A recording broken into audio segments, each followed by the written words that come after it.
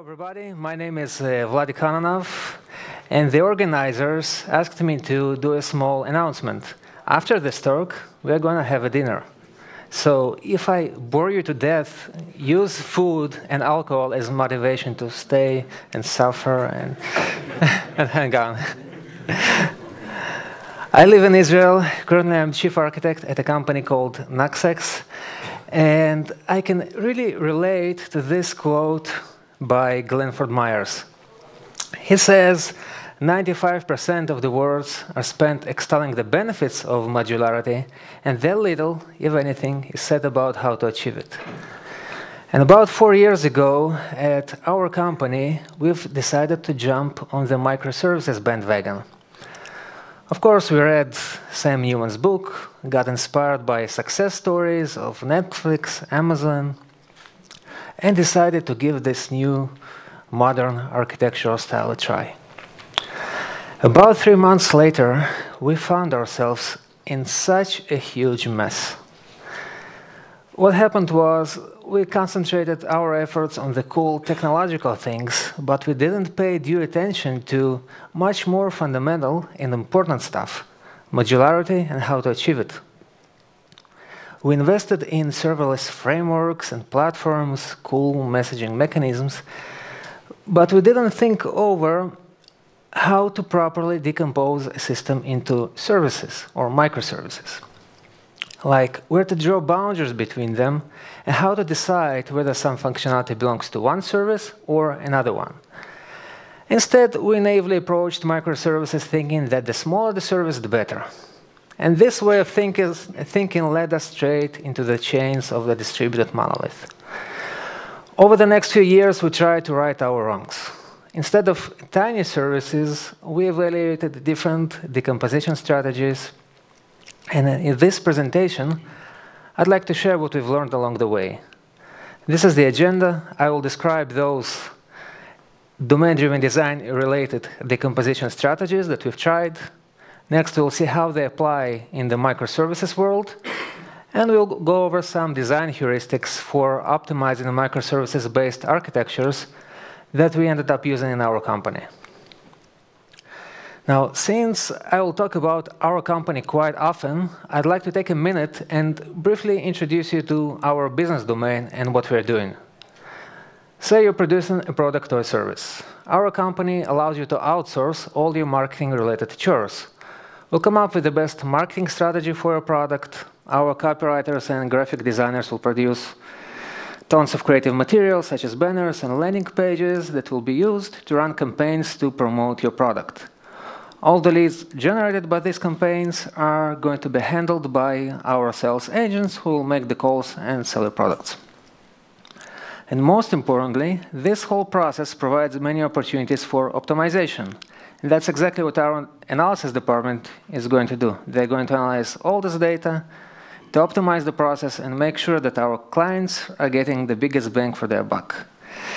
That's the business domain of our company. That wasn't a sales pitch. The company is no longer offering these services. I just wanted to introduce you to the myriad of business domains that we are dealing with and why it was so important for us to decompose a system into manageable components. Let's see the different ways we try to cut it into pieces. The first one is bounded contexts. We all know that ubiquitous language is the cornerstone practice of domain-driven design. To build worthy models, we have to understand the domain experts' way of thinking. And the most effective way to do it is to speak with them and to do it in their own language. However, domain experts are humans, and humans' behavior can be complex and unpredictable. Some of them may have different mental models for the same business concepts, and others might use the same terms to describe completely different concepts. For example, in our company, we have campaign managers and sales agents. And for them, the term lead means very different things. For a campaign manager, a lead is a mere event that somebody has shown interest in one of the products and submitted his contact details. For sales agents, a lead is a much more complex entity. It has a lot of data associated with it, and it has a very rich and complex behavior. In such cases of conflicting models, DDD calls for splitting the ubiquitous language and explicitly defining the context in which each smaller language applies, its bounded context. Again, in case of our company, we have leads in two bounded contexts, marketing and sales. Each bounded context defines one and only one model of the lead that is correct in its boundaries. And when we just started, we used these boundaries to decompose our initial monolith into two separate services. Each bounded context became a separate service, marketing service and sales service. And that was our first strategy, aligning service boundaries with bounded contexts. However, these services represent pretty wide business areas. As long as there are no inconsistencies in the models, bounded contexts can span multiple business domains. For example, in marketing, we have creative catalog for organizing creatives, contracts for managing relations with publishers, campaign management for running the actual advertising campaigns. And in sales context, we have CRM, desks, commissions, and others. We later used these business domains to serve as the physical boundaries of the services.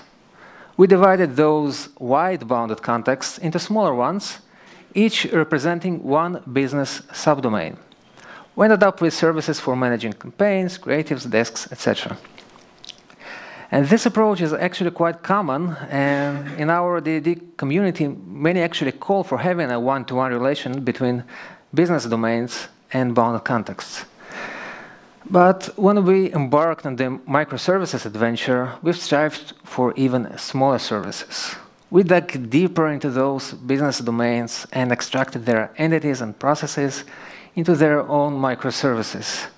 For example, in our campaign management subdomain, we had business entities such as campaign, funnel, target market, and others. And we used those entities as boundaries. That was our third decomposition strategy, having each service represent one business entity or process. As I told you in the introduction, initially this approach failed more than miserably for us. However, it did work later in other projects. And to quickly sum it up, those are the three decomposition strategies that we used. We started with an enormous monolithic bounded context. We split it into real bounded contexts to protect the consistency of the models. And then we tried decomposing them into smaller services, having a service per subdomain, and later on dedicating a service for a business entity. The question is, which of these three strategies is the best option for achieving those treasured microservices? Now, let's see whether bounded contexts make good microservices. I've shown you an example of conflicting models from our company, lead. Same term that means totally different things to different people in marketing and sales departments. To tackle this ambiguity in the model, we split the system into two distinct models, each relevant only in its own bounded context. Which means if we cross this boundary, we'll end up with inconsistent models and unexpected behaviors. But are bounded contexts actually the smallest boundaries possible? Thing is, naturally, bounded contexts contain multiple related business domains. You can move those domains around, you can decompose them further into smaller bounded contexts, and as long as you don't cross the boundary of inconsistent models, according to domain-driven design, all these designs are equally valid bounded contexts. There are no conflicts in them, each term has only one meaning, and all the models in them are consistent. Therefore, bounded contexts rather help us to identify boundaries of the biggest valid monolith. And the word valid is the key here. It's not a bad thing. Such monolith won't necessarily lead you astray to a big mall of mud. No. It's a viable model that you can work with. But that idea doesn't quite fit the notion of microservices. So for microservices, we have to look elsewhere. And we are left with two options: domains and business entities. To see which one is the better candidate to play this role, let's take a step back and define what are those services and microservices really are. First of all, a service is a unit of functionality exposed to the world. Or a bit more elaborately, according to the guys behind the SOA, a service is a mechanism to enable access to one or more capabilities where the access is provided using a prescribed interface. This prescribed interface part is very important. Randy Schaub, one of the pioneers of the microservices of the microservices movement, defines these prescribed interfaces as any mechanism for getting data in or out of a service. It can be synchronous, such as plain request-response model or a bulk ETL operation. It can also be asynchronous operation by producing or consuming events. But overall, synchronous or asynchronous, those are just mechanisms for getting data in or out of a service, its interface. Randy Schaub also calls the interface as the service's front door, and I really like this analogy. And that takes us to the definition of a microservice. A microservice is a service with a micro front door, a micro interface, as simple as that.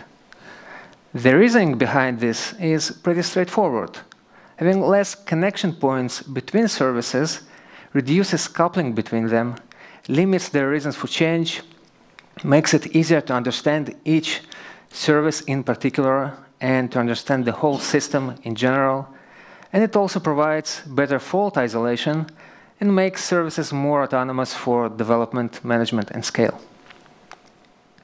Also, we all know that microservices should own their database. No other service should be able to access a microservice's data directly through its database, but only through its public interface. Now, why is that? Well, because if a database is exposed outside, it becomes an enormous public interface. It's like, how many different SQL queries can you write? I guess infinity is a pretty safe estimate here. But there's a caveat here. Having a micro-public interface might sound pretty simple, right? Let's limit public interface to one method only. You cannot go any further than that. And those will be perfect microservices. Well, not really. Let's see what will happen if you do just that. Say we have this backlog service with 8 public methods. And we want to apply this naive decomposition here. Each service will expose only one public method. But since those are well-behaved microservices, each of them will have its own database, and no other service will be allowed to touch it. But they do have to work together somehow. They have to synchronize the changes that each service is applying. And for that, they'll expose additional public interfaces for integration purposes. And when visualized, those integrations and data flows look like this mess right here. So paraphrasing Randy Schaub's metaphor, we definitely minimized the service's front door. But due to the system requirements, in addition to the front door, we created a huge staff-only entrance, the one which is used for integration with other services. Therefore, the threshold upon which a system can be decomposed into microservices is defined by the use cases of the whole system, by its behavior, not by its data. In other words, if we decompose a monolith into modular microservices, the cost of introducing a change goes down.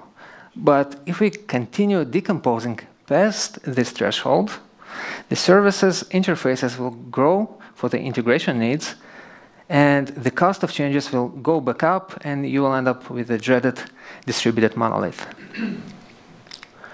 Another way to represent this notion visually is if we have everything in one monolithic service, we get a big ball of mud. If we decompose it into proper bounded context, then the average size of the service goes down.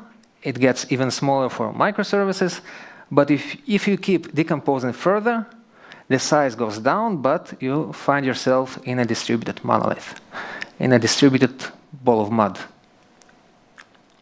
So neither subdomains nor business entities can be treated as microservices in all cases. It all depends on the system that you are building and especially on its behavior, its use cases. And if you look at the bigger picture, we can see that microservices are not really about what happens inside of a service. Microservices are about the interactions and couplings between the system's components, its services. To put it another way, what happens inside of a service is local complexity, and what happens outside, what we are dealing with here, is global complexity. And here I want to quote Glenford again. He says, global complexity is the complexity of the overall structure of a program or a system. That is the degree of association or interdependence among the major pieces of a program. And if you look closely here, you'll see that this quote dates all the way back to 1974. And there's nothing surprising here, that this new, hip, modern architecture style that we are discussing at each and every conference nowadays is described in a 40-year-old book. The ideas behind microservices are nothing new. Those are age-old design principles. They were tested out in different paradigms and even in other industries. For example, that's what Tim Berners-Lee, the inventor of the internet, says in his Principles of Design article. He says, when you design a system and the features can be broken into loosely bound groups of relatively closely bound features, then this division is a good design. This is just good engineering. Maximizing connections inside of a service, increasing cohesion, and minimizing connections outside, reducing coupling. It is just good engineering. Therefore, microservices are nothing but services combined with some good engineering practices. In the same post, Tim addresses the fact that components make up systems, and those systems themselves are components in other, larger systems. And we always have to keep this in mind when designing software.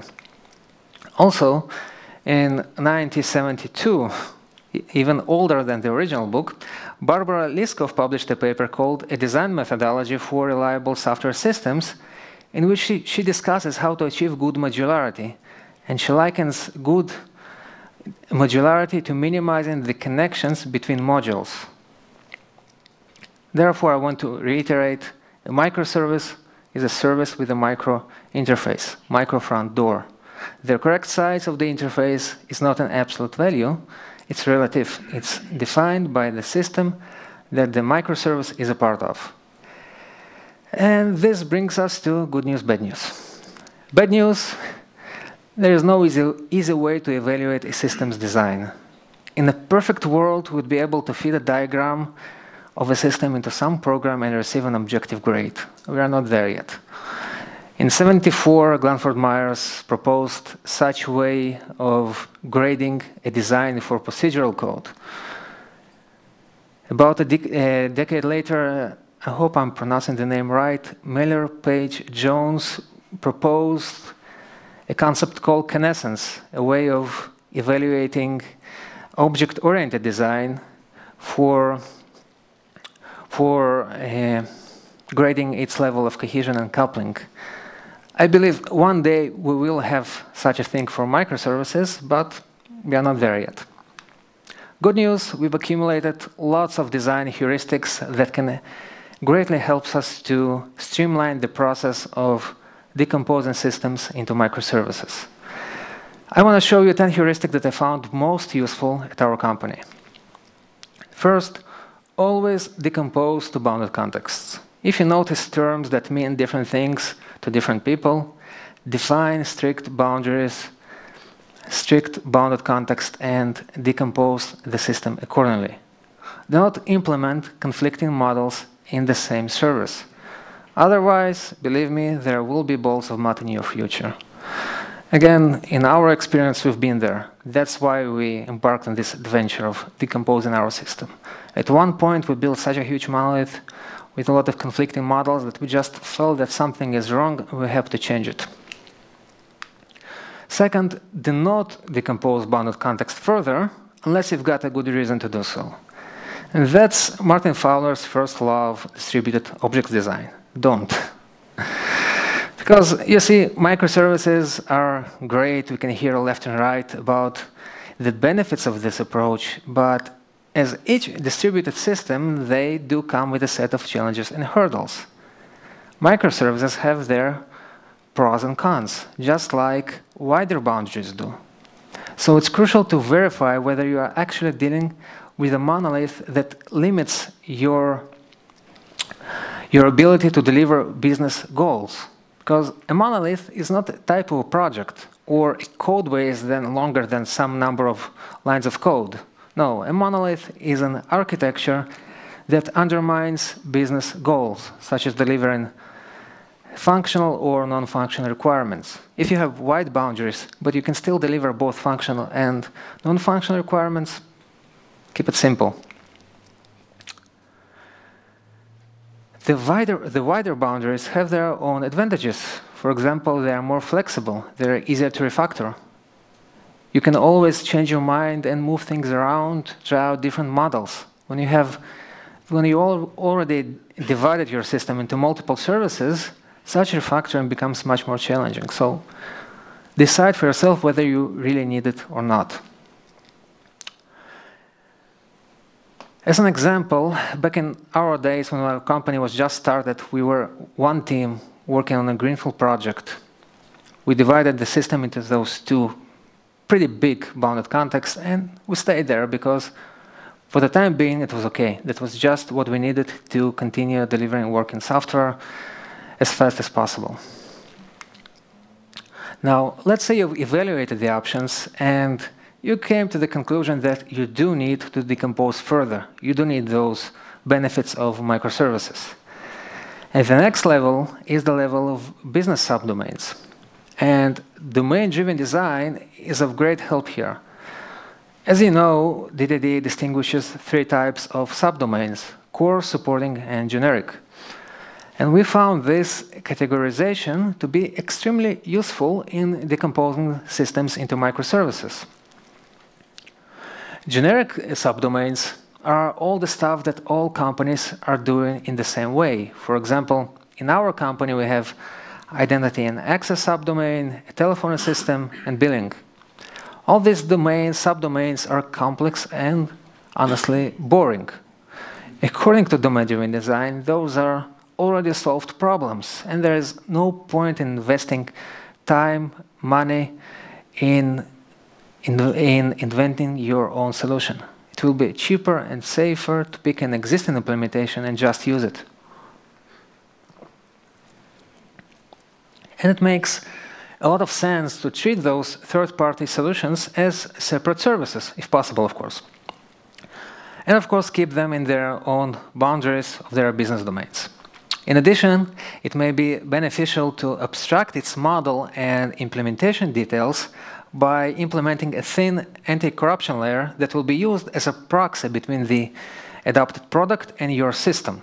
Not only this ACL exposes a more convenient model to work with, but it also limits the public interface of the actual systems.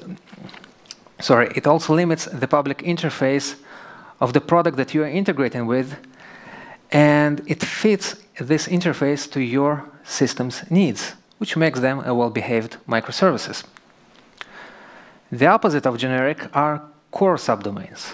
Here the company is inventing something new, or maybe optimizing some existing practices to gain competitive advantage. Or in other simpler words, this is how the company is making money. For us, our campaign management, our CRM system, our way of calculating sales agents' commissions are all examples of our core subdomains. Inherently, core subdomains have complex business logic. But contrary to generic subdomains, here we cannot and do not want to use an existing implementation. Here we want to invent our own solution.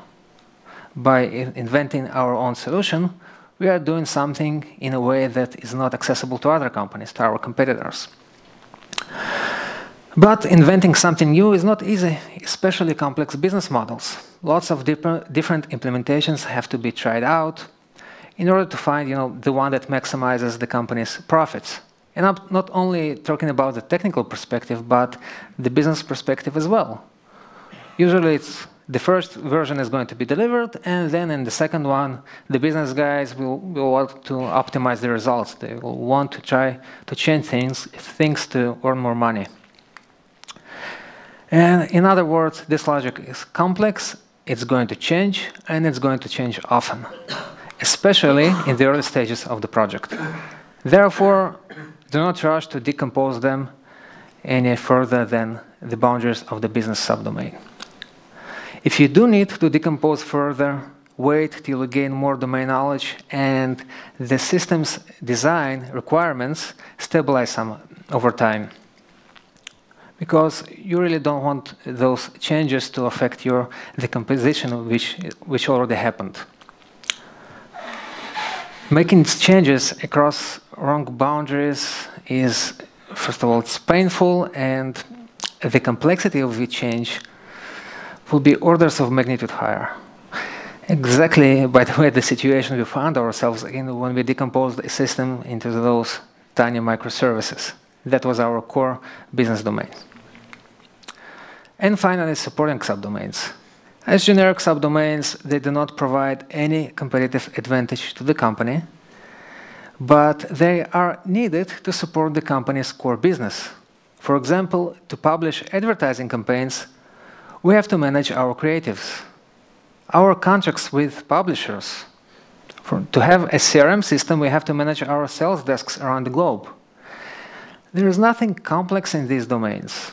We didn't have to invent anything novel and smart here. Those are simple CRUD interfaces for managing records.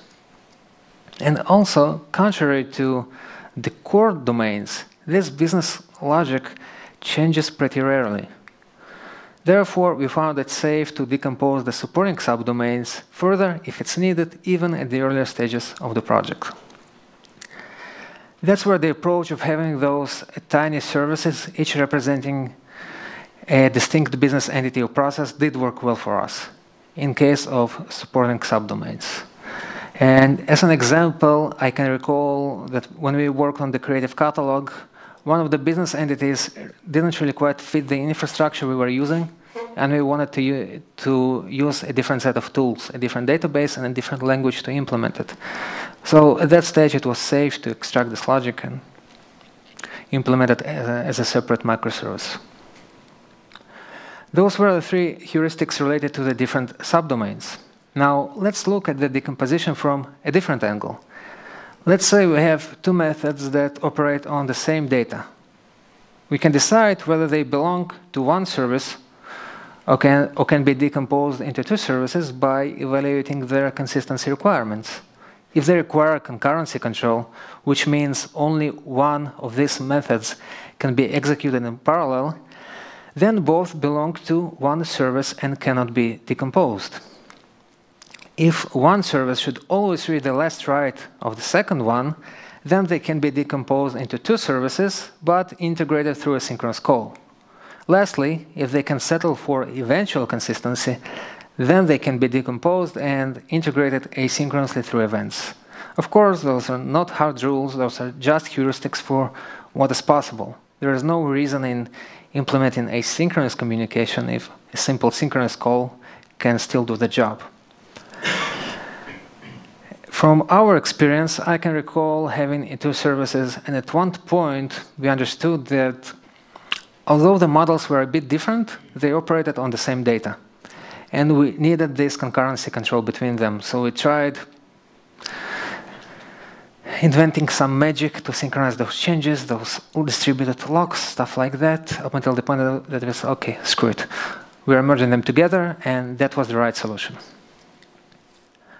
And speaking of asynchronous communication, exchanging events became the default way of integrating microservices. Those events just like methods are parts of services' public interfaces. So let's see some heuristics for optimizing events. Often services can emit quite a few types of events, especially true in event sort systems. But do you really need to expose dozens and even hundreds of different event types? In many cases, the events can be categorized into private events, which are the implementation details of the service, and public events, which are intended to be the service's public interface. Thus, exposing only those public events minimizes the service's front door. It also frees you to change the implementation details without affecting the integrating systems, the clients that integrate with your service. Another way to minimize event-based public interface is to compress them. Let's say you have a service emitting 3 types of events: email changed, phone number changed, and address changed. Do you really need to expose such fine-grained events? Think about combining them into one contact details change event. And of course, if you need to, you can keep those smaller events as private implementation details, but expose the wider event as a part of the service's public interface. And another way to minimize the external footprint of the events is to notice that not all events are made equal. Everyone uses the term event nowadays, but if you listen closely, you will notice that there are 2 types of events. When we are speaking about events in the DDD community, we imply domain events, notification that something interesting has happened in the business domain. For example, a new lead was received, lead was converted, or campaign started. But if you listen to people outside of our community, for example, Randy Schaub, you will see that by events, he means something else. For him, and I quote, an event is a notification that some state has changed. They're only describing the actual change in a state without any relation to the business context. It might sound limiting, but it makes lots of sense for integration purposes. You can have domain events inside of a service, but expose outside only state change events, thus keeping the domain knowledge inside of the service and minimizing its external footprint, its external interface. And if you're exposing events at the service's public interface, make sure that they are explicit.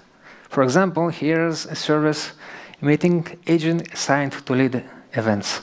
It's an example from one of our systems. The meaning of this event is implicit. What does it mean if we receive 3 such events, one after another?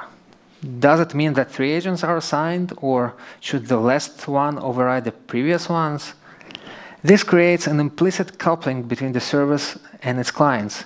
The clients do have to make assumptions about the business domain, its design, and its logic. This design can, of course, be improved, for example, by introducing an intermediate event stating that the previous agent was unassigned, or have one event type but call it assigned agent changed. Both are much more clear, and the clients won't need to make any assumptions and guesses about its meanings, because it's just another way of coupling 2 services. And the last 2 heuristics are for the after-the-fact scenario. Let's say you have 2 services and you sense that something is wrong. Each time one of them changes, the second service has to change as well. Typically, that indicates that the services are tightly coupled. Therefore, evaluate those reasons for change, and if you find commonalities, check whether you can loosen the coupling between those services. If not, consider merging them into a single service, because what changes together goes together. And as Kenny said in his session earlier today, don't cling to a mistake just because you spent a lot of time making it. Been there and done that. And for the final heuristic, let's get back to the public door metaphor. If a service's public interface is wide and contains many business-wise unrelated methods, then it can be split apart into smaller services. Also, compare the methods that are used for implementing the business requirements and the methods implemented for integration purposes. If more methods were added for the sake of integration, it might be a sign of a distributed monolith, or a beginning of it. Consider re-evaluating the service's boundaries. In such case, the system's design might be simplified greatly by merging some of those coupled services together. So those are the 10 design heuristics that I wanted to share. Now, let's have a quick recap of what we've seen. First, a service is a unit of functionality exposed to the world through its public interface, its front door. A microservice is a service with a micro interface. The size of the micro interface is not absolute. It depends on the use cases of the overarching system. Our goal here is to reduce the global complexity of the system, the interconnectedness of its components. We've seen that the minimal decomposition level is bounded contexts. I saw some people frustrated with phones. Yes, Julie, I'm speaking about you. I'll get your slides later.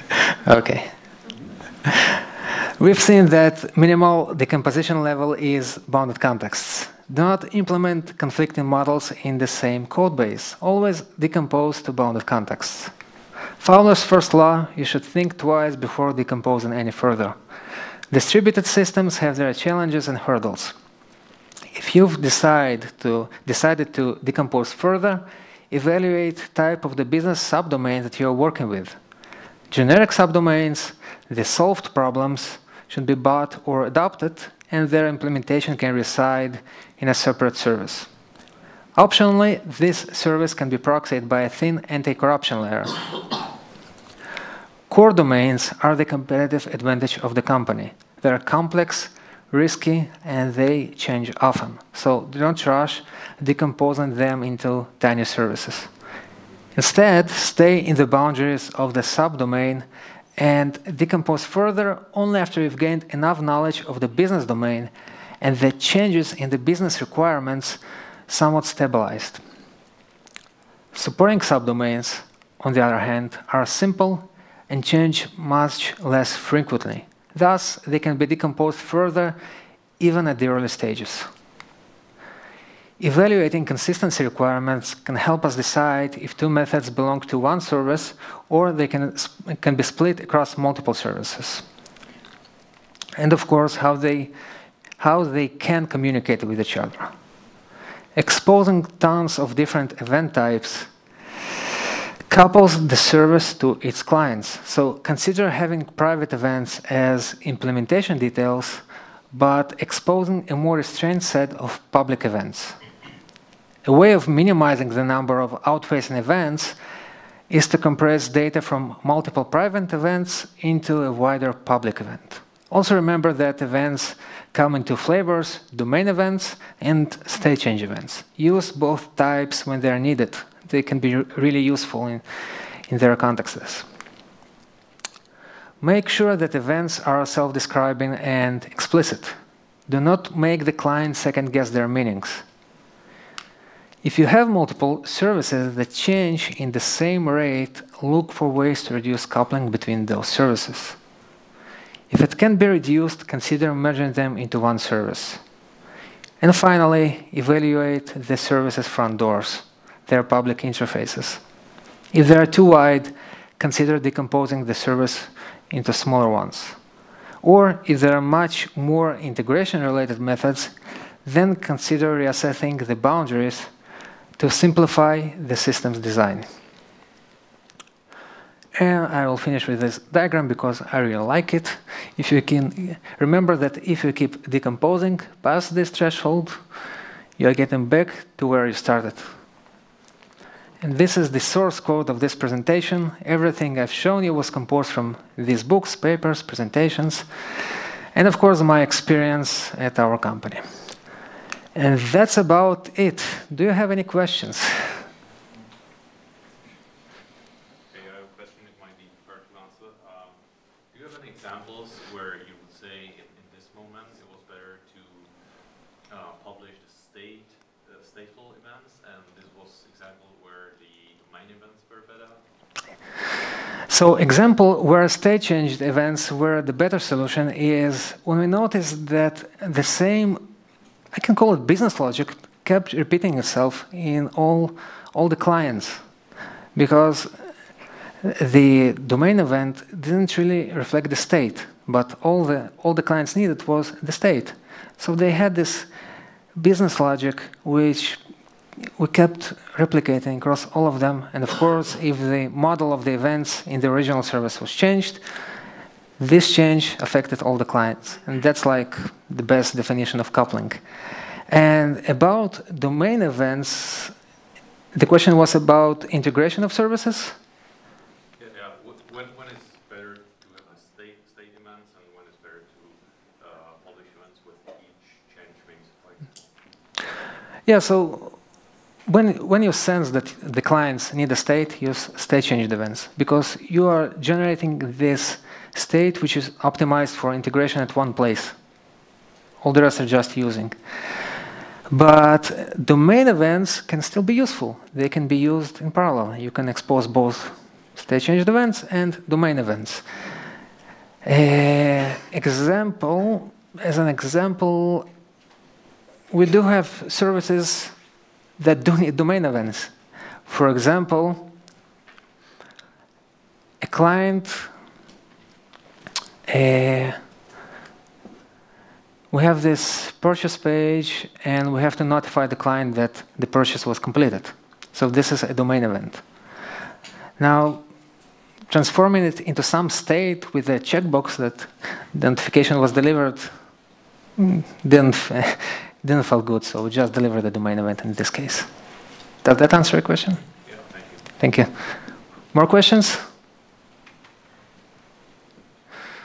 1, 2, 3, yes. Okay. More precise, if I got it right. Would you say that these types of events, of state changed events, is only for integration purpose? So when one service populates this event, it says the other service, oh, don't do any business logic, just update some kind of data. But when there is a domain event, it can affect, okay, the process stops here and another process is going on now. Yeah. Is that what you mean? Yes. Okay. Yeah, we're using those state changed events when the clients, all they need is some kind of state. They need some model, which is not event sourced model, but, you know, an old school model with a state. It can just display on their user interface, for example. More questions? 1, 2, 3, sold. No questions. Thank you very much.